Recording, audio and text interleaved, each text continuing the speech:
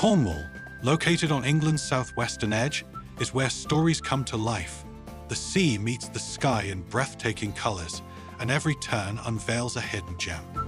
Cornwall is known for its stunning coasts, magical moorlands, and picturesque villages, and it has something for everyone. Whether you're an explorer, a history buff, or simply seeking a peaceful vacation, here are the 10 best places to visit in Cornwall, each with its unique story. First up is St. Ives, a village that is more than just a tourist destination. It is a canvas on which the Atlantic Ocean acts as a muse. St. Ives, once a small fishing community, has grown into an artistic paradise, luring creatives with its distinctive light and breathtaking scenery. The town is filled with delightful boutiques, cozy cafes, and art galleries.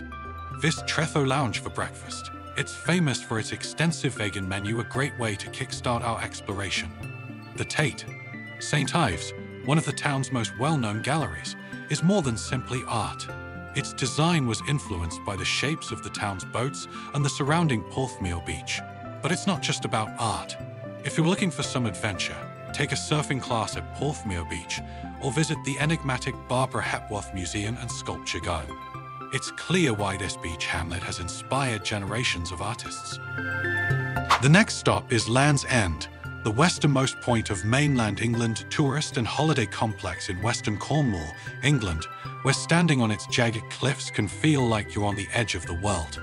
The steep cliffs offer stunning views of the Atlantic, and on a clear day, you can see the Isles of Scilly. According to local tradition, Land's End was formerly linked to the vanished kingdom of Lyonesse, which is claimed to have submerged beneath the waves. Some people think that on peaceful nights, you can hear the bells of Lyonesse's churches ringing from the depths of the sea. Don't miss the Land's End landmark attraction, which will teach you more about the area's history and folklore. If you're lucky, you might catch a play at the adjacent Minack Theatre, an open-air amphitheatre cut into the cliffs with the ocean as a natural background to the stage. The Eden Project is third on our list, sometimes referred to as the world's 8th wonder, and it's clear why. This vast eco-park, created in a former clay pit, contains the world's largest indoor rainforest. The famous biomes are home to hundreds of plant species from all over the world, from the lush rainforests of Southeast Asia to the sun-soaked vineyards of the Mediterranean. The rainforest biome is so huge that it can comfortably accommodate the Tower of London. But the Eden Project isn't just a botanical garden. It's a living laboratory focused on sustainability and conservation. Whether you're strolling through the tropical gardens or learning about sustainable energy at one of the numerous interactive exhibits, the Eden Project provides a day of exploration and knowledge. Must visit. To book your ticket, visit website www.edenproject.com. Next, we venture to Tintagel, a place where legend and history intertwine. Nestled on the rugged North Cornwall coast, Tintagel Castle is steeped in the lore of King Arthur and his magical realm. Tintagel, a quaint village with fewer than 2,000 residents, offers charming streets lined with shops and eateries. Notable is the 14th century-old post office, now managed by the National Trust, which features intriguing rooms and a delightful garden. The castle ruins, mostly located on Tintagel Island, are famously linked to the Arthurian legends.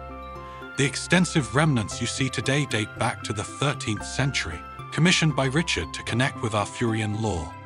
The recent addition of a striking footbridge, shaped like a sword, enhances access to the island, which was previously reached only by a steep, exhausting climb.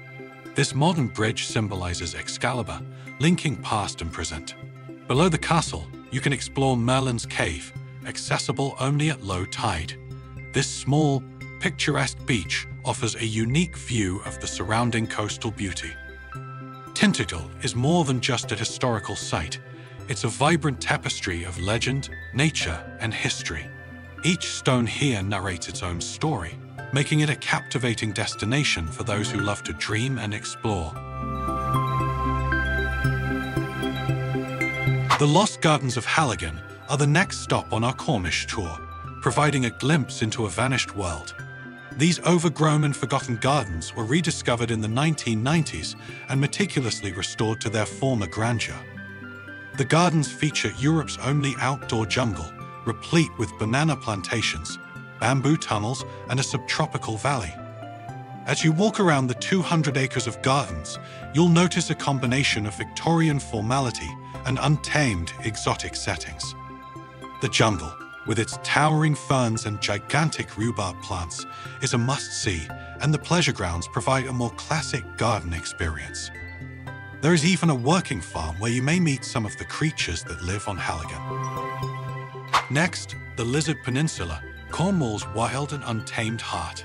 The Lizard Peninsula is a nature lover's paradise, known for its breathtaking scenery and unusual vegetation. The shoreline here is rough and dramatic, with turquoise waters crashing into the black, serpentine rocks that give the area its name. The Lizard Point is mainland Britain's southernmost point, and it also has the country's oldest continuously working lighthouse. Take a walk along the southwest coast path, where each twist and turn exposes a new spectacular view. Don't miss Kynance Cove, one of the UK's most stunning beaches. The Lizard is also home to picturesque fishing communities like Canchwyth, where you can eat fresh seafood right off the boat. Next, we have Falmouth, a town with a rich maritime history and one of the world's deepest natural harbours. Falmouth is a gateway to the Fall River and offers a variety of water-based sports, including sailing, kayaking, paddleboarding, and fishing. Falmouth was the starting point for Sir Francis Drake's historic circuit of the world in 1577. History buffs may enjoy exploring the National Maritime Museum Cornwall, which digs into the town's naval history. Tintagel Castle has panoramic views of the shoreline and is ideal for a picnic. Don't miss a trip around Gillingdoon's subtropical gardens, which have a beautiful bandstand, a Victorian shell grotto, and a breathtaking view of the sea. The next destination on the list is Newquay, the UK's surfing hub. If you want to catch some waves, here is the place to be. Newquay's world-renowned beaches, including Fistral and Watergate Bay, attract surfers from all over the world. Newquay hosts the annual Masters Festival, which combines live music and surfing competitions, making it a must-see for beachgoers and music enthusiasts both. But there is more to Newquay than just surfing. The Blue Reef Aquarium provides an underwater adventure for the entire family, and the Newquay Zoo is home to over 1,000 animals. For a taste of history, head to the Trellis House, a stunning Elizabethan estate just outside of town. If you're searching for a picturesque walk, choose the Southwest Coast Path, which provides breathtaking views of the rough coastline. Next, we travel to the Isles of Scilly, a series of islands off the Cornish coast that feel like a completely separate universe. With beautiful white sandy beaches, crystal clear waters, and moderate temperature, the Isles of Scilly are frequently compared to the Caribbean. The Isles of Scilly are the UK's smallest area of outstanding natural beauty, measuring only 16 square kilometres. The biggest island, St. Mary's, is an excellent base for exploring the archipelago. Take a boat journey to the neighbouring islands, each with their own distinct charm. Tresco is home to the renowned Abbey Garden, which features plants from all around the world. St. Martin's has some of the best snorkeling in the UK, and Briar is ideal for a relaxing getaway. The Isles of Scilly are a nature lover's heaven, with their untouched landscapes and plentiful animals. Last but not least, we visit Port Isaac, a lovely fishing community that has captivated both visitors and television audiences. Port Isaac, with its small, meandering lanes and whitewashed homes, appears to be frozen in time. Port Isaac is the filming location for the popular TV series Doc Martin, which stars Martin Clunes as the gruff town doctor. Take a trip down to the harbour and watch the fishing boats come and go, or explore the adjacent coastal paths for breathtaking views of the Atlantic Ocean. Port Isaac also has several wonderful seafood restaurants where you may sample the day's catch while enjoying the fresh sea wind. For a taste of history, go to the 15th century St. Peter's Church, which overlooks the hamlet and provides a calm setting for thought. And that wraps up our tour of best places to visit in Cornwall, from the stunning beaches to hidden legends. Cornwall truly has it all. Which destination is calling your name? Let us know in the comments. If you enjoyed this journey, hit subscribe and join us for more adventures. Don't forget to like the video and share it with your fellow travelers. Until next time, keep exploring and chasing those travel dreams.